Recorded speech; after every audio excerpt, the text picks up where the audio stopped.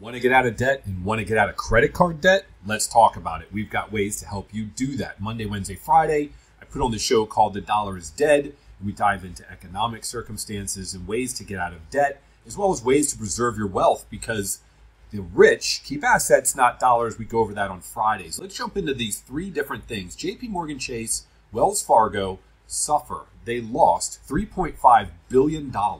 Why? They lost it because they're declaring, these two banks together, $3.5 billion in debt that customers can't pay back.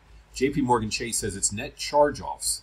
That's delinquent debts. In other words, someone hasn't been paying their credit card bills, and all of a sudden they realize they're never going to pay it. $2.2 billion in the second quarter of the year. A $200 million increase from the previous quarter and $800 from a quarter last year. Meanwhile, Wells Fargo surged from $764 million in Q2 of last year to $1.3 billion last quarter. $1.3 billion in one quarter they lost. Okay, how does this affect you?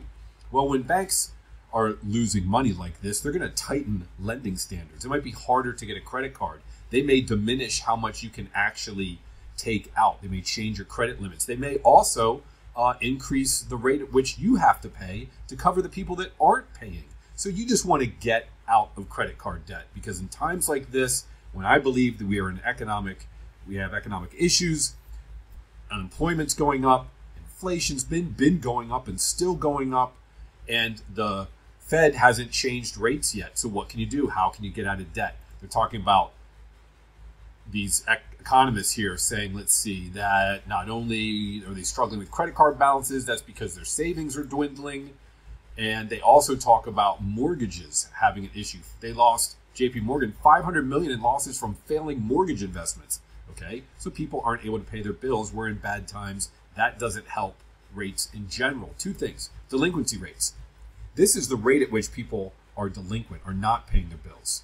In 2021, this gray line here that goes straight up and down represents the virus, and then handouts of money.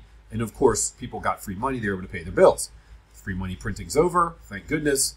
We were at 1.5% delinquency rate, which is the lowest in quite a long time.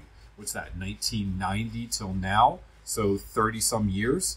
It's skyrocketed in the last 3 years from 1.5 to 3.16. And it looks like the trajectory is going up, which isn't good. Last time it's been here was back in 2012. But if you look at the past, it's been around, what, an average of about 4.5% for half of the last 35 years. So we're not that high, generally speaking. It's the trajectory here and how fast this has gone up that's concerning. This was the 2008 financial crisis, and you can see it got up to almost 7%. All right, consumer loans in general. This is how much debt consumers have had in credit cards total. Go back to the 2000s. This starts in 2000. $200 billion in debt 23 years ago. Now, over $1 trillion in debt. That went up 5x. It dropped after the free money printing, and then it shot up. This is 21, $730 billion. Another $300 billion in just 3 years. That is astronomical. It has seemed to flatline, which is great. All right, what do you do? Well, I have many shows on ways to get out of debt. Two methods, a Snowball method and the Avalanche method. If you go to our main site, hackyourcreditcards.com, I'll have a link below. We've got multiple buttons to get you to the calculators.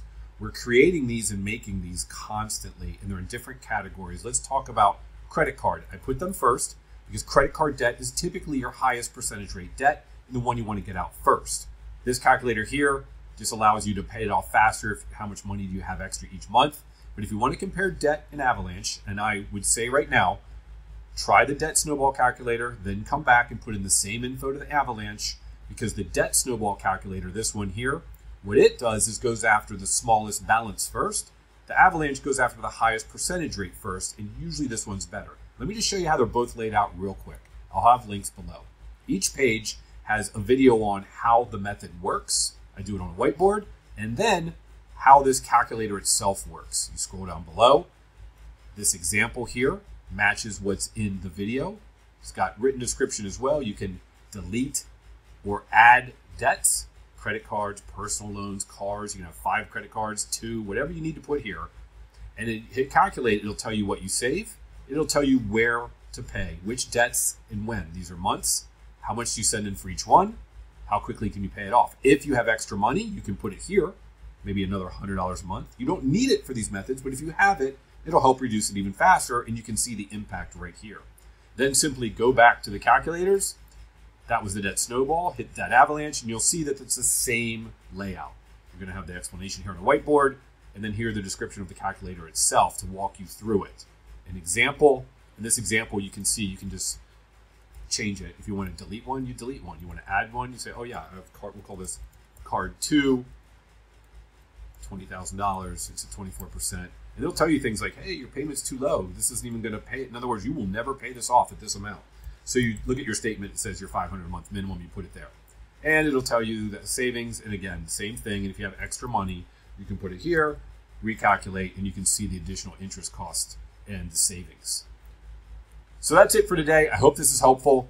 3 days a week, Monday, Wednesday, Friday, I put on the show, and then constantly throughout the week, I put on more calculators, more ways of getting out of debt.